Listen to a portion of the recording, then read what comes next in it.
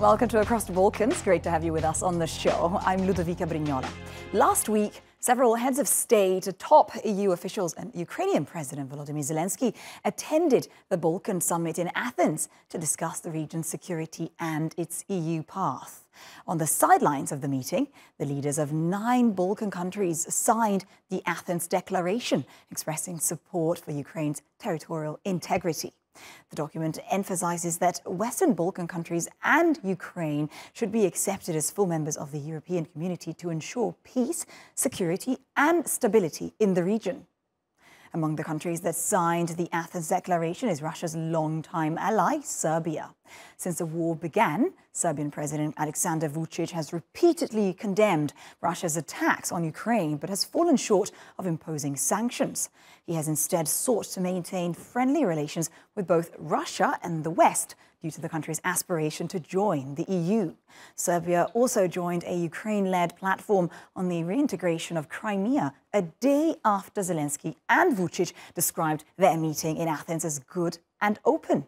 So is Belgrade moving away from Moscow? And how will the Athens Declaration impact Russian influence in the Balkans?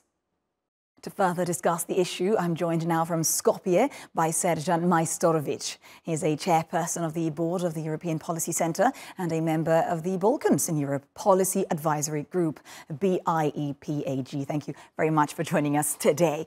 Right, so the document states that the Russian invasion of Ukraine is a pivotal moment for Europe, creating a new level of awareness of shared principles, unity, and a common future within the EU. What's the significance, first of all, of this declaration?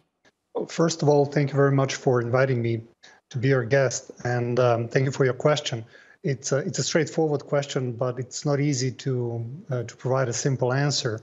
The reason why heads of states and governments from the Balkans and the Eastern countries and some EU member states met in the Athens was to commemorate the 20th anniversary of the Thessaloniki summit, where the European perspective for the Western Balkans was for the first time mentioned.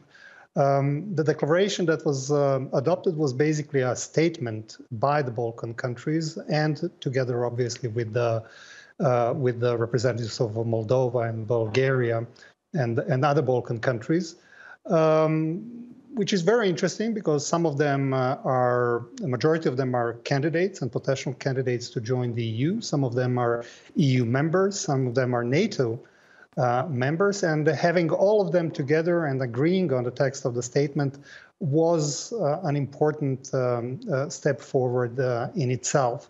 Now, what does this statement include? I would dare to say that there are 3 aspects which are very, very significant for the statement. One, it provides a clear and unequivocal support to the Ukraine, its territorial integrity. President Zelenskyy's peace proposal in line with the principles of the UN Charter, and an agreement there can be no impunity for the war crimes. The second aspect is concerning the 20 years old promise made in Thessaloniki in 2003. And basically this part reconfirms what has already been decided 20 years ago, that Western Balkan countries' future lies within the EU membership, and obviously Ukraine and Moldova are added to this group due to the obvious geopolitical reasons. And the third aspect of the statement, which is stated at the end, provide us with information that participants recognize the need to re-energize and refocus enlargement process, making it more tangible and credible, as it says. Unfortunately, beyond this diplomatic meta-language, the public remains uninformed of the substance of the mentioned re-energizing and refocusing. And Sergeant, on your first point then that you made, 9 Balkan countries expressed support for Ukraine's territorial integrity during the summit in Athens. What does that mean for the region as a whole? Because the region suffered very much as a consequence of the war in Ukraine. We actually talked about it a few weeks ago on this show. Increased fuel smuggling in the region, illicit funds as well, financial crimes. What does it mean for the region? I think it was very obvious that we have a full consensus regarding Ukraine's territorial integrity in the region. This is very, very positive. No one is contesting Ukraine's sovereignty over Crimea and other secessionist regions like Donetsk, Lugansk, Zaporozhye, and Kherson. And this is very important. All countries have supported Ukraine in the United Nations and voted for condemnation of Russia's aggression, requiring withdrawal of its troops from the Ukrainian territory. However, concerning this particular statement, I'm afraid that different countries in the region read the support of territorial integrity of Ukraine through different lenses. Right. This is particularly related to Serbia's position on the status of Kosovo and Kosovo's perception of its international status. Right, Serbian and they viewed this in different ways. Exactly. Countries in the region, because, as you said, I mean, the war has really forced countries having traditional ties with Moscow into a very delicate balancing act at this point between Russia and Western Europe. And you just mentioned Serbia, one of Russia's closest allies. What does it mean for Serbia? At this point, what would the country do?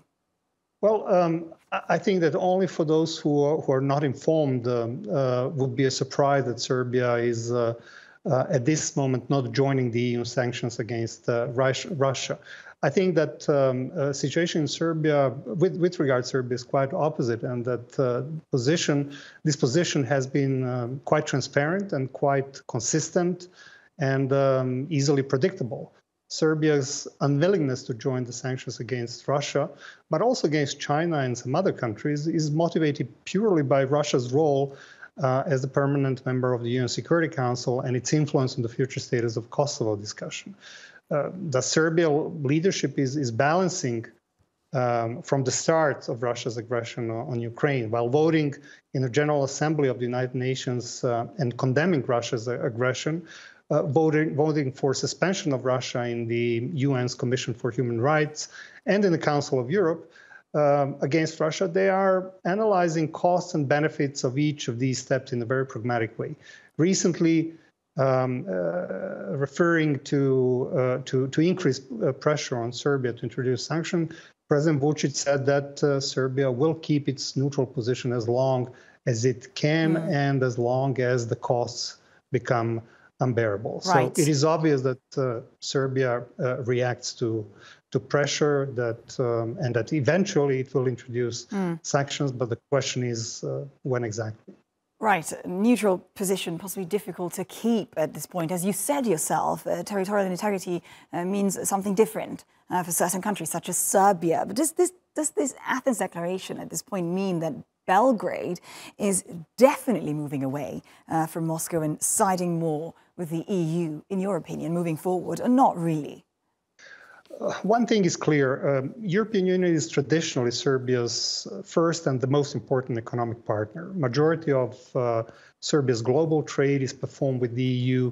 EU member states are major investors and job creators. Thus, when you look at this relationship from a pragmatic point of view, there is no doubt that Serbia is oriented towards the EU. However, Serbian leadership has a serious problem to persuade the EU member states that it is a credible candidate for the membership. Issues related to functioning of democratic institutions, media freedom, fight against corruption, organized crime are hampering Serbia's EU integration process. And status of Kosovo is an additional issue that hangs over Serbia's EU perspective. Right, so there are open issues which burden mutual relationships. Open issues, and one of them being, on top of everything else, I mean, Serbia joined a Ukraine-led platform on the reintegration of Crimea.